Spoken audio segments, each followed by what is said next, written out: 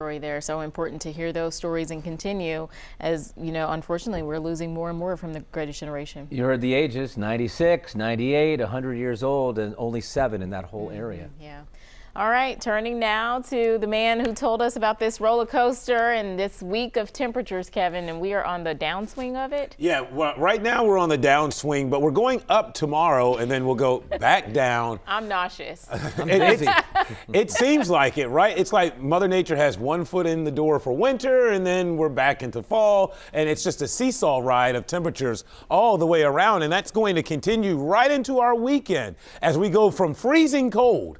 That's where we are right now, to 50s tomorrow, back to freezing cold. I just kind of ran out of room here on the graphic to put back to freezing cold again.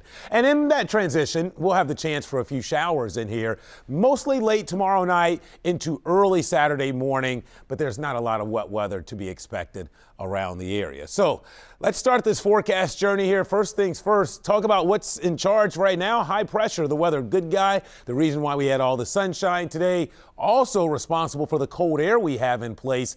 However, high pressure is now beginning its journey to the east, and that means as our winds turn southerly, we're going to see our temperatures make a big jump tomorrow. That's why we're headed into the 50s.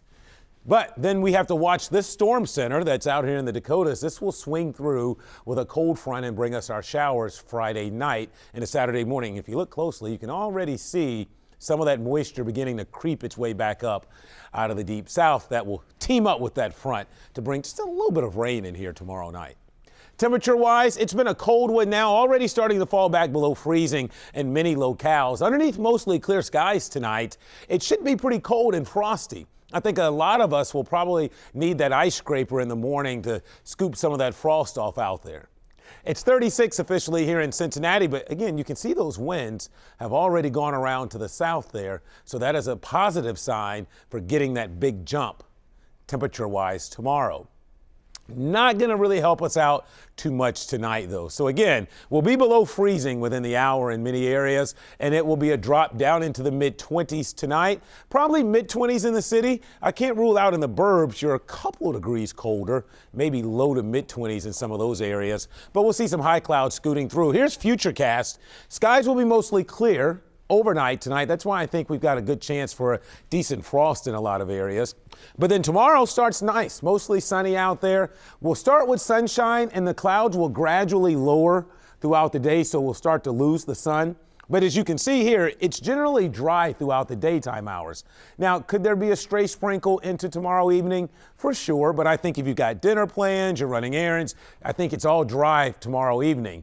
It will be later Friday night, closer to midnight, when those rain chances really begin to grow across the area as that front sweeps through, and we'll keep the chance for some showers around probably through about 9 or 10 Saturday morning, but then we're back into some sunshine by Saturday afternoon, but temperatures again going down. So it will be chilly Saturday, and that cold air sticks around Saturday night right on into a busy Bengals game on Sunday. With the Chiefs coming in town, you'll need to dress warm if you're tailgating. In fact, here's how you can compare Sunday. Think of today, basically. Sunday will be a lot like today was for us. Partly cloudy, but still kind of chilly for this time of the year. So frosty tonight and cold, 26 for a low, 53 tomorrow as it turns cloudy, and it will become windy too, but milder. Big jump in temperatures expected tomorrow. And all in all, your Friday looks nice with that rain chance really not being impactful until late, probably after 10 or 11 tomorrow night.